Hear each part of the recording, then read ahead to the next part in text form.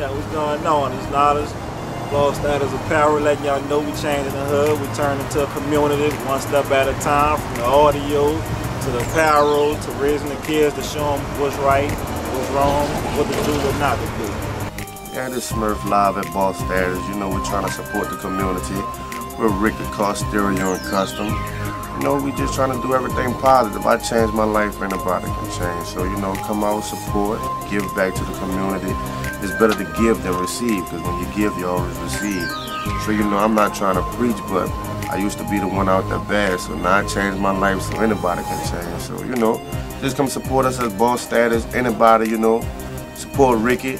We also have a new store in the Esplanade Mall. You see what I'm saying? Madison Avenue. Come out, support. That's all we're trying to do, is change everybody's life one step at a time. Much love, peace, and happiness. Yo, get this. Pepperoni Red got the best people in town. Pizza! The hot sauce! We keep it going. We keep it real. We like a hot sauce straight off the grill. And we like the Fat Man pizza. Fat Man pizza. Fat Man is so good with all the meat pepperoni. Even bake their own blubber. We about to race. Shout out to Pepperoni Red. Hey, Pepperoni Red! My name is Walimu Johnson. I was born Leonard Johnson. However, I've had the name Walimu since 1969. It's a Swahili term that means teacher, and we took on names that had some significance other than a label. And at that time, that's what I was doing, teaching. And relative to the program and the youth, well, there's a saying, the future belongs to the ones who prepare for it. And of course, our youth are our future. And since we have an obligation to help prepare them, we have to make sure first that we are prepared to take on that type of responsibility. And I feel that it's commendable what you and others are doing relative to our youth, because there's so much misdirected energy, and we are constantly pointing the finger, claiming who's responsible. And even some so-called knowledgeable or educated individuals, I've heard it said by them too often that the youth have messed up the world. Well, if the youth have messed up the world, how do we explain that the youth were put in a situation to be able to mess up the world?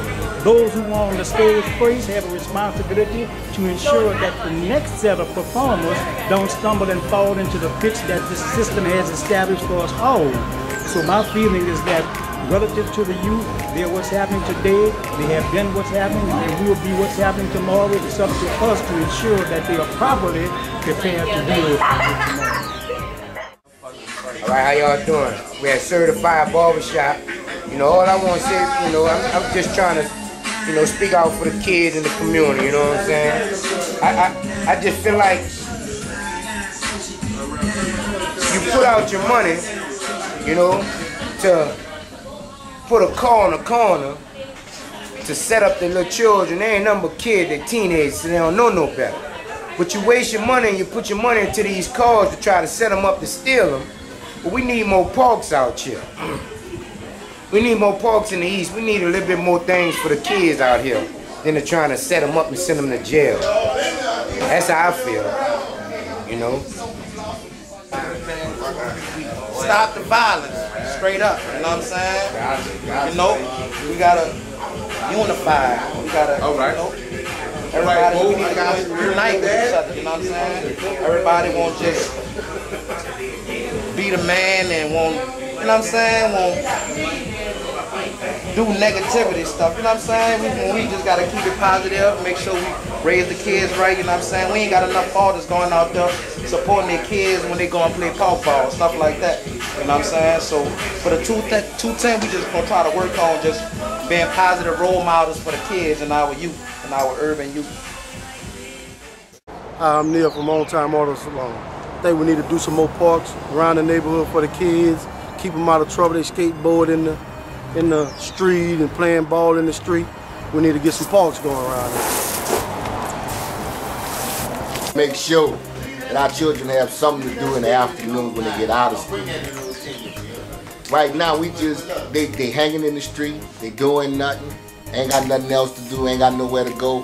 Once they get out of school, they just basically hanging out. During the summertime, we got our children just hanging out. No parks open, no swimming pools for them to go to. We ain't got nothing for our children to do. We need to make sure that when they get out of school, they have something to do. That's what I think we need to do.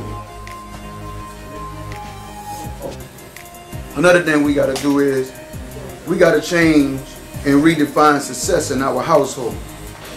We gotta become so caught up in material things to where we don't really understand what success is.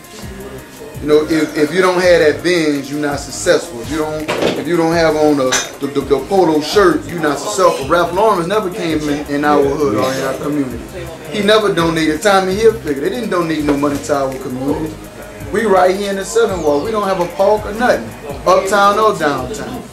We gotta realize that we successful with any goal you achieve in life. We gotta start worrying about the escalades and worry about our children's grades. We gotta stop accepting.